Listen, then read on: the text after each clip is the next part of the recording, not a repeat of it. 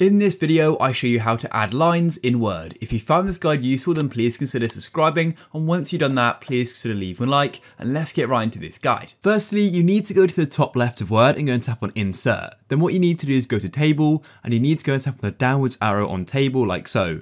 And then what we're going to do is insert a table. Don't worry, this is all going to make sense. So for the table, it needs to be 1 column across and then 8 down like so. Then tap. Now as you can see, we've just got this table here. Now, what you want to do is go to the top left and just go and tap on Home again. And what we're going to do is go and highlight this table. So simply just go and drag and click down like so, so they're all highlighted. Then what you need to do is go and click on this border option just here, but the arrow to the right of it just here.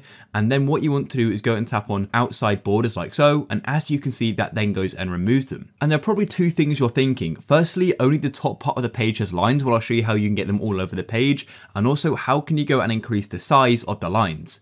Well, let's go and click on one of these, for example. To go and make it bigger, all you need to do is go to the top, and then to the left of the bucket icon, we've actually got these lines. And what we can do is increase the spacing. So all you want to do is click on it, and it starts at 1.0. We could go and put it to 2, for example, or even 3 if you want it to be even bigger, and then that will be applied, and you'll need to do it to each of these. In this case, this is enough for me. And now to go and add more lines, all you need to do is put your cursor after one of the lines like so. Then you can hit enter and a new one will be generated. And you'll just need to go and keep repeating that. So I'll put my cursor at the end, hit enter, and I'll keep doing this again and again. And as you can see, it doesn't take long at all. And we're going to pretty much have a full document of lines very soon.